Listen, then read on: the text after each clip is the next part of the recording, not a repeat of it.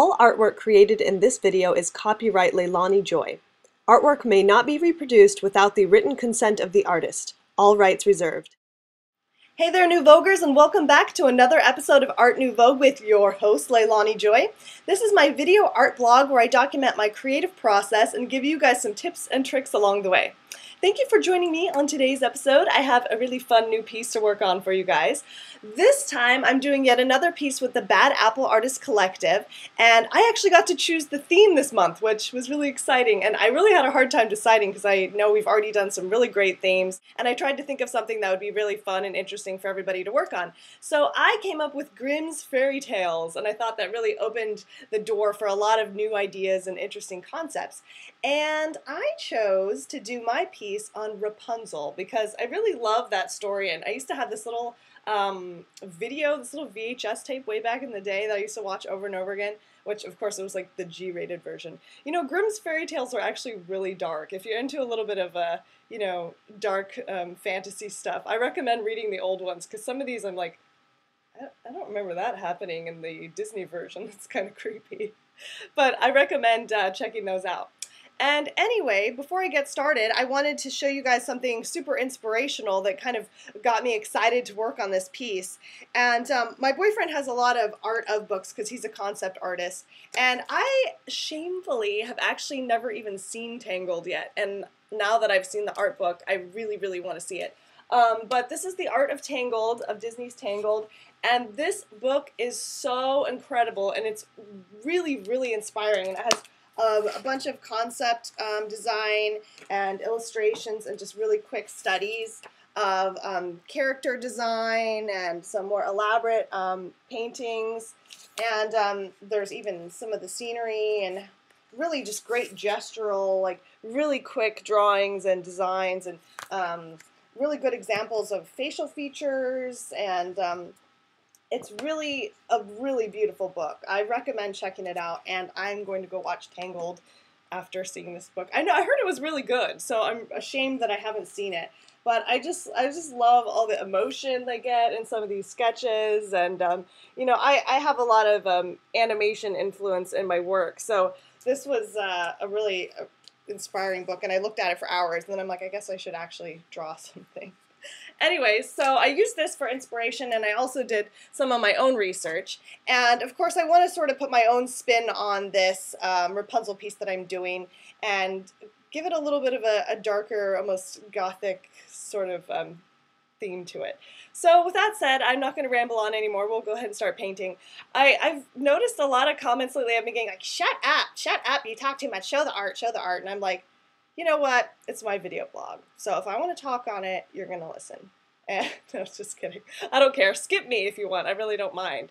But I did want to add something that I just thought was really funny and ironic. I was a very quiet, shy child and teenager growing up, and everyone was like, Leilani never talks. I never heard her say anything. And all my teachers would always write me these, progress reports that Leilani's such a quiet, good student. And I just find it ironic now that I do an art blog where I talk and people are like, you talk too much. And I'm just like, you know what? You people are never happy. So I don't know what to tell you. But with that said, there are also a lot of great, completely talk-free art demos out there if you don't like talking. Don't watch my show because, you know, that's what I'm here to do. Start a conversation with you guys. Anyway, enough griping. Let's do some painting and drawing, and I've got some new tricks I want to share with you guys today that will be very helpful on your journey. All right, see you guys soon. So when starting this piece, I was thinking a lot about fairy tales and that kind of inspiration, and I really wanted to do this sort of subtle nod to Sleeping Beauty, which is my favorite Disney animated film. I think it's just one of the most beautifully designed films they've ever done. And I kind of want to incorporate a little bit of that awesome gown design into my piece for this one. And the other concept I want to sort of add to this is this idea of birds, because I feel like birds are a really good symbol of freedom and flying, and Rapunzel's this prisoner that's kept in this tower that she can't escape from. And also, I mean, this is kind of weird, but the version of Rapunzel I saw when I was a child told that the prince was turned into a bird instead of falling into the briars and being blinded, as in Grimm's version. So I wanted to sort of do this nod to birds in this piece as well. So as I start to sketch here, I want to share with you guys something I like to call the three-step drawing method, which I actually picked up from famous and incredibly talented concept artist Ian McCaig when I saw him speak live at Spectrum last year. Anyway, I love this process and I've started to apply it to my own work, so I thought I would share it with you guys. So step one is just draw. Just draw out your idea, just let it flow. Don't worry about proper anatomy or using reference or anything like that. Just get the idea down on the paper and see what comes of it. So you can see this is really rough, it's not really correct, but I'm just trying to visualize. This is the part of the drawing where you just get your ideas from your head on paper and then you're going to worry about all the other stuff later. Next, we're going to move on to step two, in which you're going to do some research, find some photo reference, or as you can see, I'm going to be taking my own photo reference because I have sort of a pose in mind that I want to get correct. And I'm going to try a few different ideas and then settle on the one that I like best. It always feels kind of dorky taking these photos of myself, but I highly recommend taking your own photos whenever possible. It just keeps your pieces more original. Well, I'm original, that's for sure. Anyways, try that sometimes and you'll get a lot more of a unique piece in the end. And finally, step three, you'll do a third drawing that combines the concept of your first drawing and the study that you did in the second drawing. In this particular case, I did kind of skip step two. I just went straight from the photo reference and combined it with my concept. But I highly recommend doing the second step fully, especially if you have a very complicated pose. It really helps a lot. And then you can just throw away drawing number one and drawing number two, and people will see that you did a super awesome drawing on the third one, and they'll never know.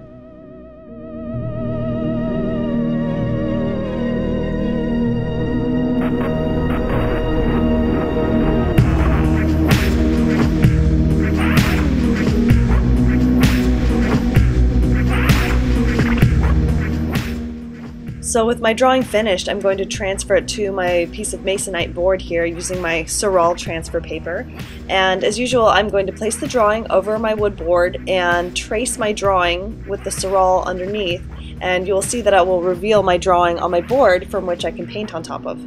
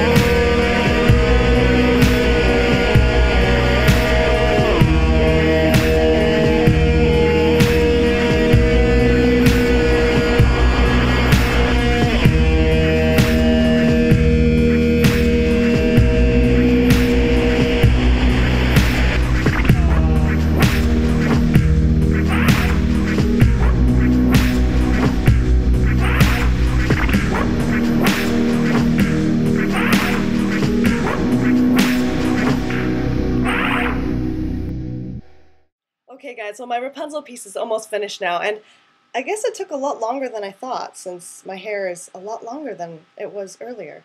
You know, I don't really know how people, I love long hair, don't get me wrong. I always wish that I had much longer hair. It was pretty long for a while before I cut it, wasn't it?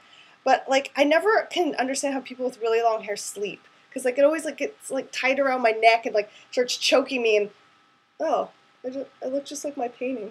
It's weird. I didn't even do that. It was. I don't know how they deal with it. I guess they sleep with it like in a braid or like in buns or something. Anyways, I'll have my pretend Rapunzel hair for today. I'm almost finished with my piece, but I want to show you guys a couple new things in the shop and new things that are available.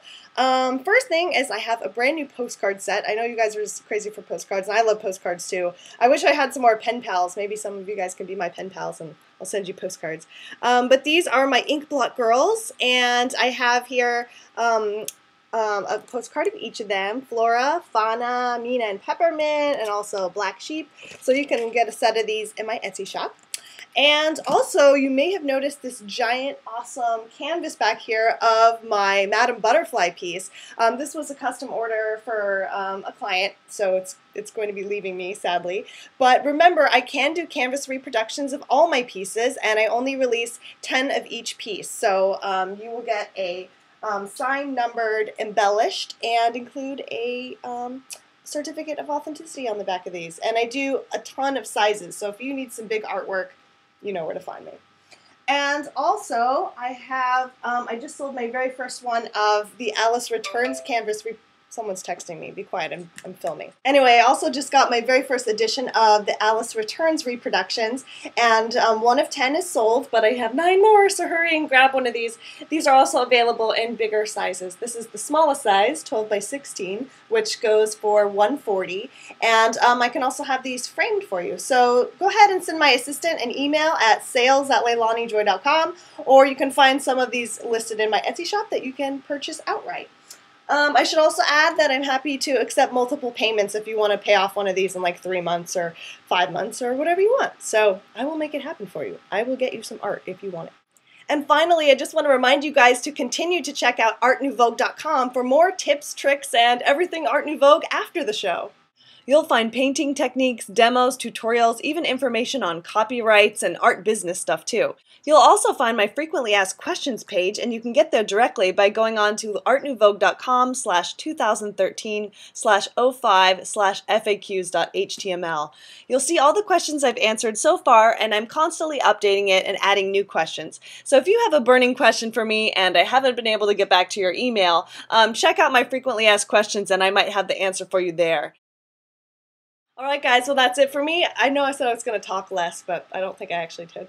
But I will show you my finished piece now. The original is already sold, sorry about that, but I do have prints of Rapunzel already up in my Etsy shop, as well as some smaller prints and magnets and buttons and keychains. So if you love Rapunzel, you can get to take her home. So that's it, and see you guys real soon.